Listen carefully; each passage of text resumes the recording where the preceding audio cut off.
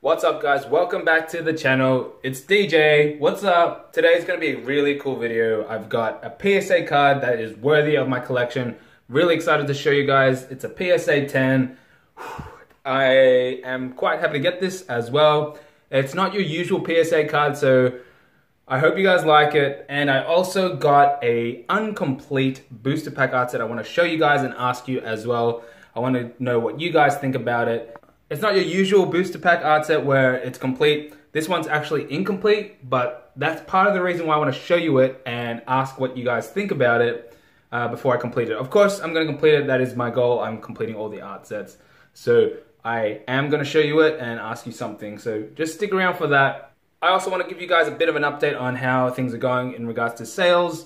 I am obviously selling parts of my collection. I think I exaggerated a little bit in the last video in regards to selling everything. I am selling a lot of it, most of it. The cards that I like, I am gonna keep, definitely 100%. I ain't gonna be selling everything dirt cheap or anything. I am selling stuff at its current value or, you know, with a profit, whatever I've spent on the card. So I wanna show you guys what I've sold so far. And obviously there's cards that are untouchable that I'm not gonna be selling at all. I'm gonna keep them because they mean something to me, of course. Anyway guys, let's get into this video. Cue that intro.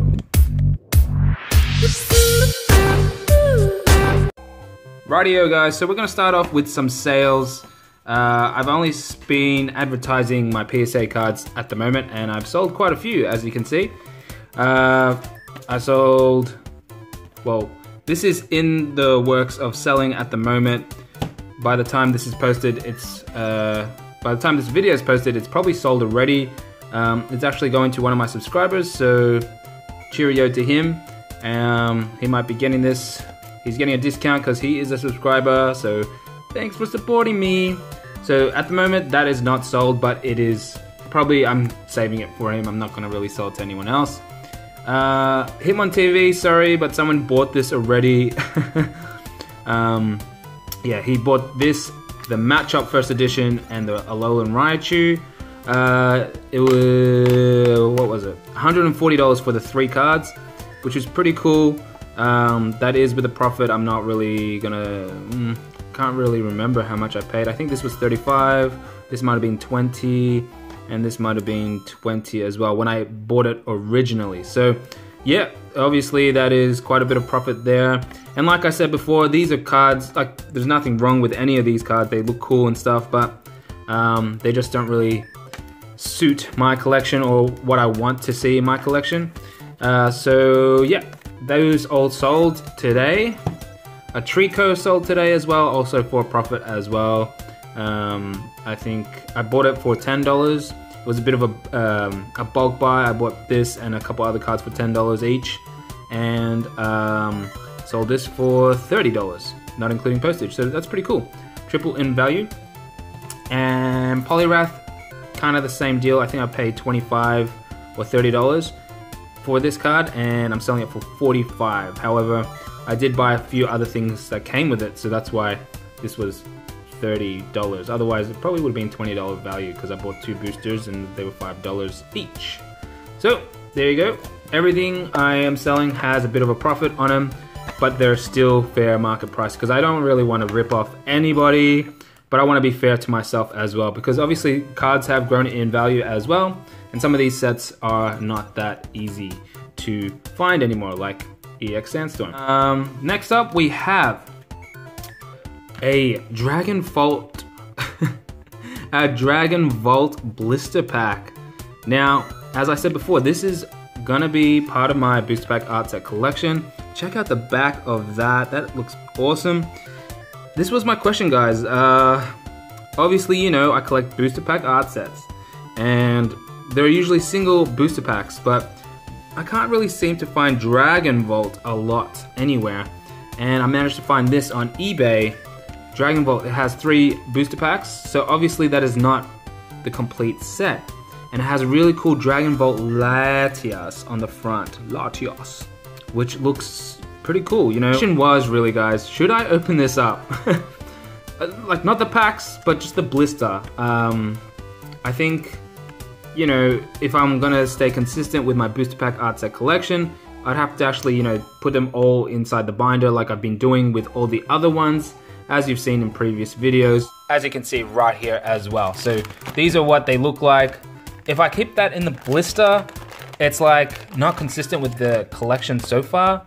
You know how it is. It's all safe and tidy and stuff, but yeah. What I'm trying to say is, should I open this up and, you know, put these booster packs inside there and obviously buy the last artwork? I can't really see the other artwork here. Hopefully it's not the same as those, or if it is, I guess I could potentially open them. I'm not really going to give much knowledge on it, except that these booster packs only have 5 cards in them. They're not like your standard 10 or 11 inside the booster pack. So quite interesting. Take a look at that, some extra information that I found definitely, I can't speak, definitely unique. So yeah, I mean, if I were to open this, obviously I think I can get the value back easily. It doesn't have to be inside this to get the value. Even the Raditz, I'm not sure, I haven't really looked up the price on it, but I could potentially just grade that myself because it's actually a really nice kind of pre-release promo card. I only say that because it looks like Dragon Vault there. It's like, ooh, that's like a pre-release card. Let me know in the comment section, what do you think I should do? I haven't really decided if I should open this up or not. Yeah. So that is the back as well. Again, just love the artwork on the Dragonite and all that. It's like really old school, and the Rayquaza. You can read that as well. And this is just for my reference too, because if I do decide to sell these booster pack art sets, you know, this is definitely unweighed, untampered with, so who knows what you can pull out of these bad boys. Now guys, the moment you have been waiting for. I'm really excited to show you guys this, and I'm curious to know what you guys think. Because as I said before, this is not your everyday PSA card. What is it, guys? You can tell, yeah? It is a PSA card, but it's not your average Pokemon PSA card, obviously, because Pokemon looks like this. So guys, as of late, I've been getting into Dragon Ball Super, and I want to know you guys' opinion on it. This is still 100% a Pokemon channel. I'm 99% sure that this is just, you know, something I'm doing on the down low. But Pokemon is going to be definitely the main content I'm doing here. I'm 95% sure, and the other 5% I might bring in a Dragon Ball Super kind of content, maybe one video every so often, because in all honesty, I'm just getting into it. There's a lot of hype around these cards lately, and you know, they're just starting off on PSA, and I think you know, why not just get in early and grow a bit of a diverse PSA collection, not only Pokemon but a few other things. I do have some Michael Jordan cards and a Batman PSA graded card, so it's nothing new that I'm getting other PSA cards in the collection. But Dragon Ball Super, you definitely might see some more of that. I don't want to scare any Pokemon lovers out there away, so let me know in the comment section as well. What do you think about Dragon Ball Super? Do you like to see it on the channel? I might also unbox some. It's just, you know, I don't want this to be a place where, oh, I thought he's just doing Pokemon stuff, or, you know, I know several people, they do 2 separate channels, one for this, one for Pokemon, and it works out for them. Like Rhyme Style Pokemon, he's got Rhyme Style and then Rhyme Style Pokemon. But anyway, let me show you the card. Beautiful. PSA 10. Wow. Just look at the card. Like, and guys, if you've never seen Dragon Ball Super cards, this is kind of like how they look. Like, it's so colorful. The artwork is just amazing. Like, and this is why I bought this. This is actually a secret rare. So this is their version of like a gold card in Pokemon, if you will, or just a secret rare, right? So that is what it looks like. Amazing.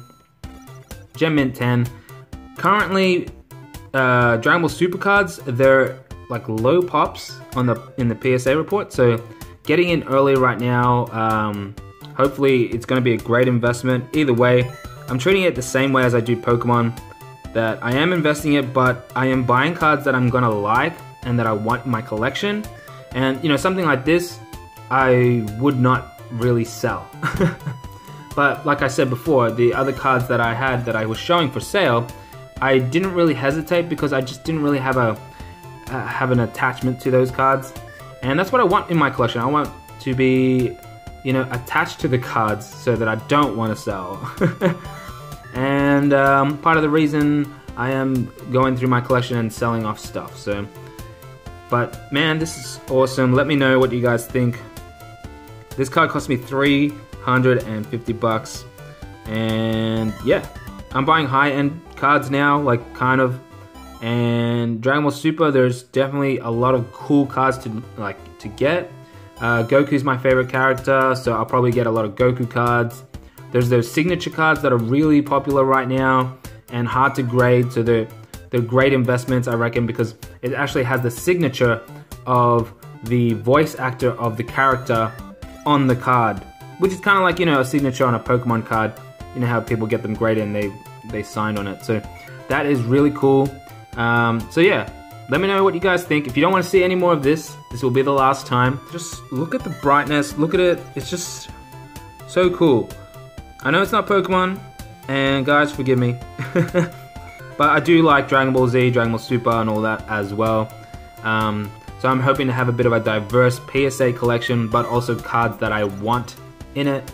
And obviously, like I said before, I'm going to be grading a lot of the cards in my personal collection before I sell anything hardcore. Anyway, that's all I have for you guys. Let me know what you think. Plenty of questions for you. What do you think about Dragon Ball Super? Do you want me to continue showing you this, or, you know, I am going to continue buying it whether you like it or not? So, yeah, I'm going to continue to buy it, but if you guys don't want me to show you these kind of cards because this is a Pokemon channel, I also don't. I respect that as well because I don't want to scare away my true Pokemon lovers and fans. So that, and also the Dragon Vault. Should I open up just the cardboard and, you know, the actual blister, not the packs? I'm going to still seal the packs away and maybe put that away for grading or something. But anyway, that's all I have. I still have a few PSA cards to sell off. They're doing quite well. It's only been 2 days and I've had a lot of great responses towards that. So, guys, see you later. 2 days time. I post every 2 days. Don't forget my giveaways. Don't forget blah blah. See ya. Like, subscribe. Bye.